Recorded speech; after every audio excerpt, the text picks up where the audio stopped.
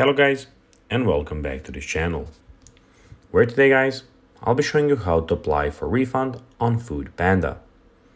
So guys, the first thing that you of course need to do is go to the Google Play Store or App Store, whichever you of course have, and download the Foodpanda application.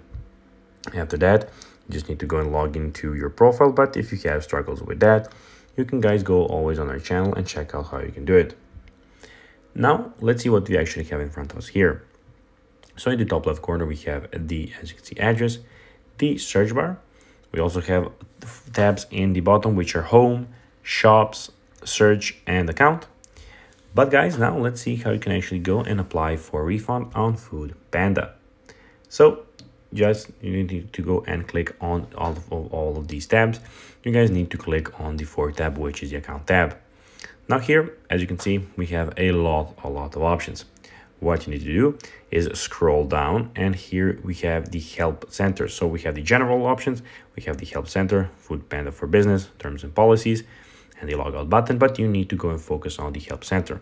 Click on the help center button, and here guys, you can go and ask them anything that you have. So of course you can go and apply for refund here. You just need to go and click, as you can see, on payment and refunds, which is one of these options. So it's first, second, third, fourth, fifth, sixth, seventh, eighth. It's the ninth option. So click on payment and refunds, and there you can apply for a refund.